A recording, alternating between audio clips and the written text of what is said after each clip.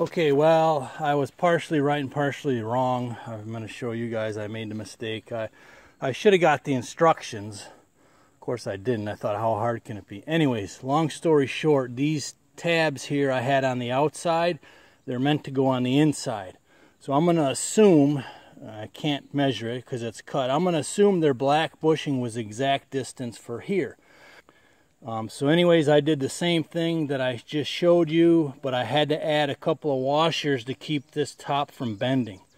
I really had to pound them in to get them snug. So now it should be just fine. I believe this is the way they intended, looking at the angles and that, for this thing to be connected. So, do over. Let's get this thing together. Okay, I got it all together. It should be lined up for my quick attach. All tightened down. Let's do a walk around. First of all, this thing is beefy. All right, let's take a look here. The square tubing is 3-inch square for both of these cross beams, and same thing for this big box square. It specs out at almost 1,000 pounds, almost a half a ton. I got it configured with smooth discs in the back and cutting discs in the front. You can get it configured however you want, either way. I mean, these are a little more aggressive in the front and those are more for finishing in the back. They're fully adjustable. You see these the pinholes there?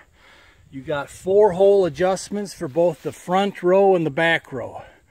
The more you crank it in, the more you angle them, the more aggressive the cut will be.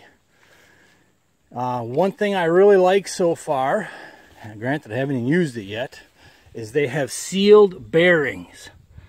Alright, all of these bearings in here are all sealed, so there is no grease zerks on this disc. I repeat, there is no grease zerks on this disc.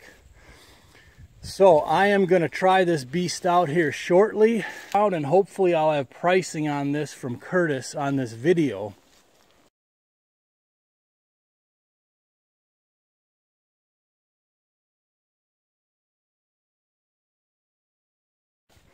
So let me hook it up and I'll move them discs and show you that.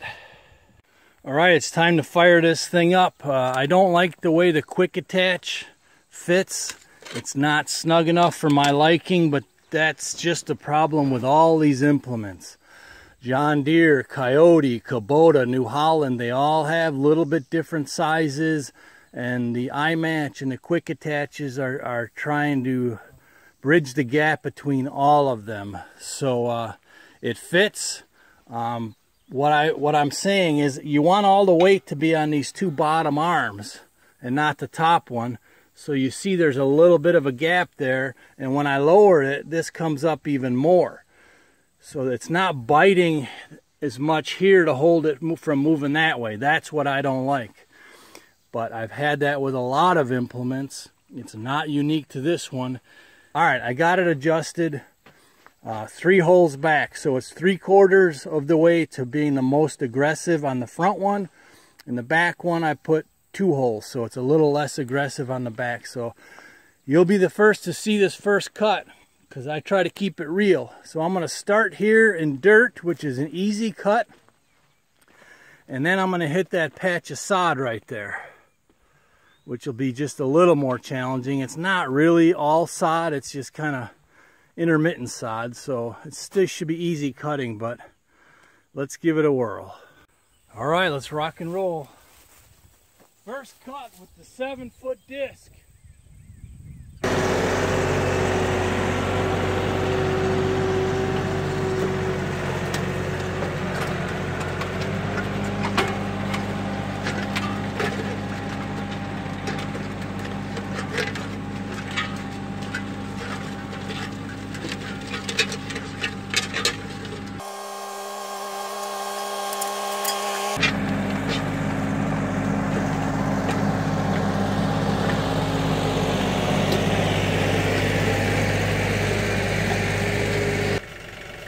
Alright, not bad.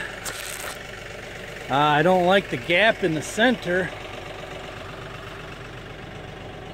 not really sure why that is. I mean, these, you know, these middle ones aren't all that far apart, but I'm gonna make it all the way aggressive. It wasn't that hard to pull it.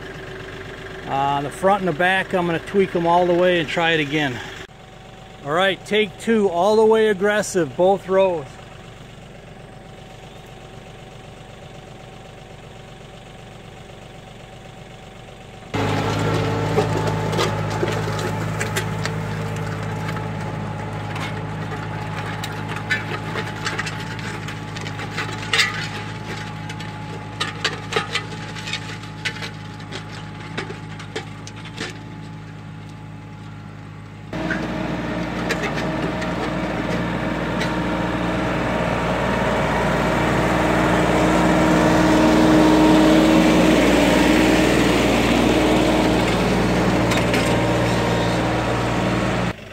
Okay, definitely much more aggressive. I could feel it really torquing on the tractor more.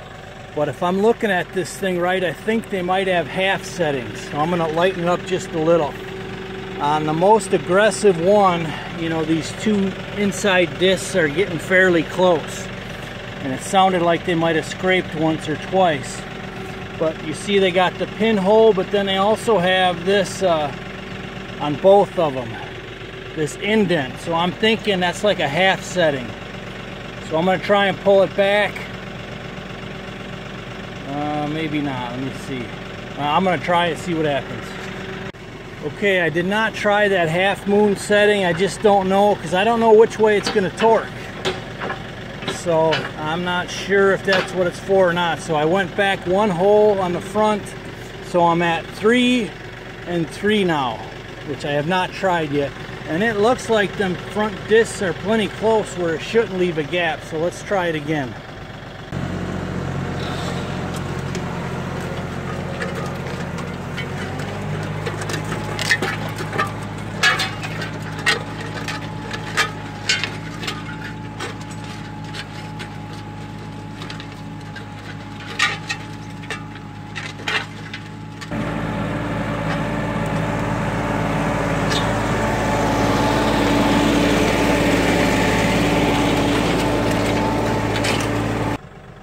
Okay, I think that's going to be the sweet spot for now. You know, I could adjust it, let the back discs down just a little. It seems like they're riding a little bit high, which is pretty common on a disc. And I'll get the drone out next time so you can get a better look at it. But this is easy right here. This is dirt.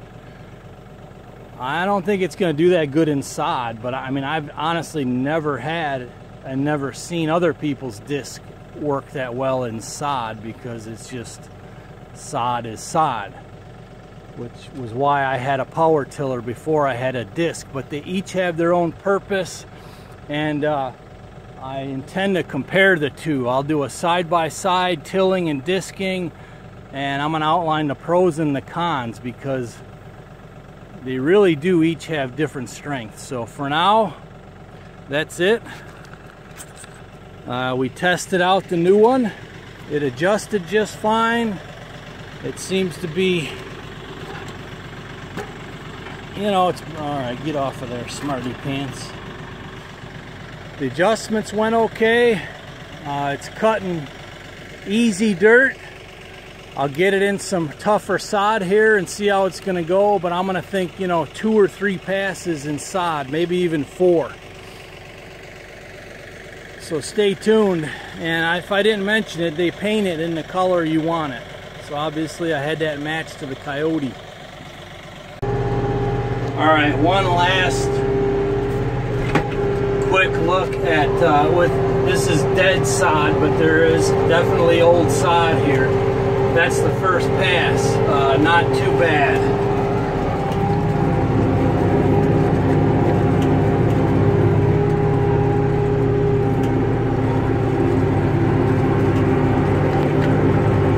Adjusted the wheel on this one so it was more level, so the rear wheels are cutting a little better. So not too bad on sod right now, looking good.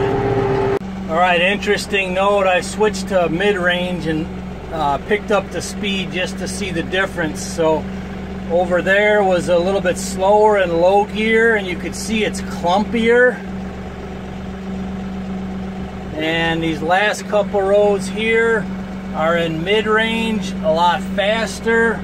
So it does tilt, disc it a little bit finer the faster you go. Not a terrible big difference, but a difference, and of course you're getting it done twice as fast. Alright, we're going to go in mid-range, a lot faster this time, and I'll try to show you how it burns it up faster.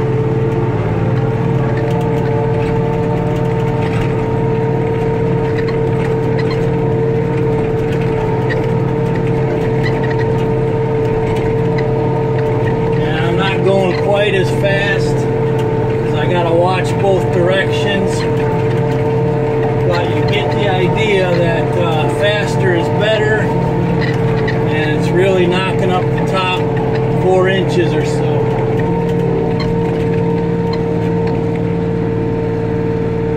Okay, now I'm running basically a sprint without the disc quite as far down. Let me just see if I can get the right angle here.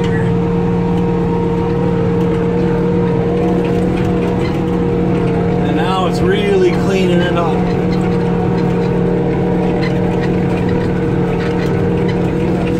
A little bumpy, but you get the idea. Really cleaning it up nice now.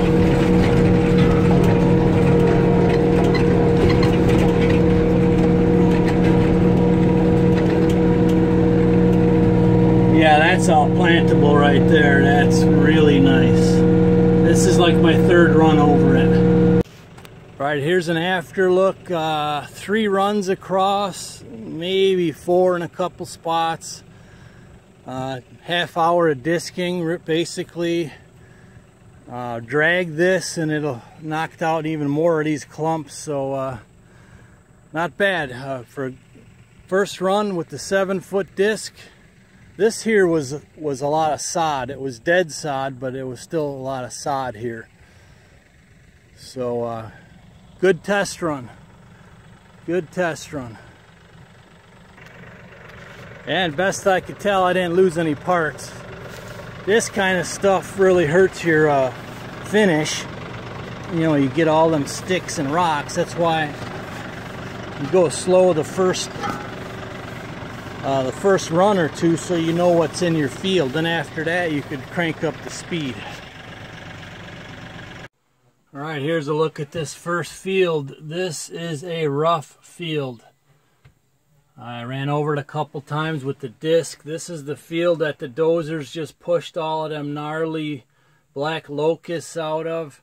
There's a lot of roots and some rocks yet in here, and it's very bumpy, but it's getting better. One disc at a time, one drag at a time, and then you got to go and pick sticks and rocks.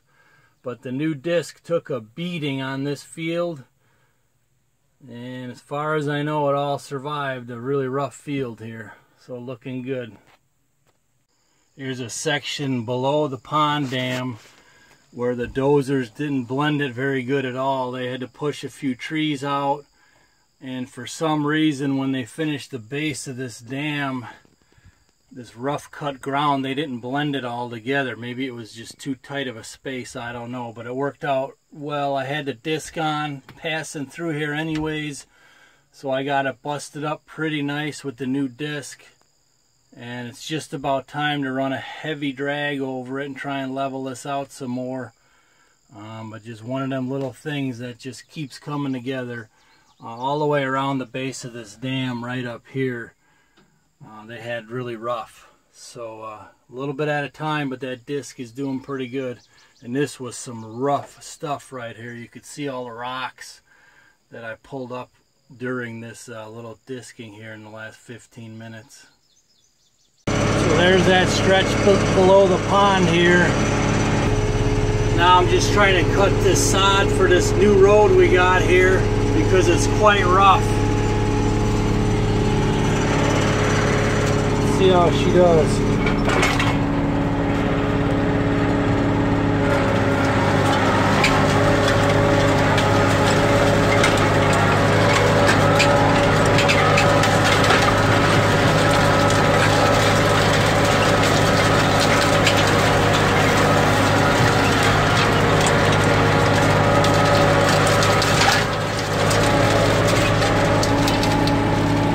definitely giving her a workout.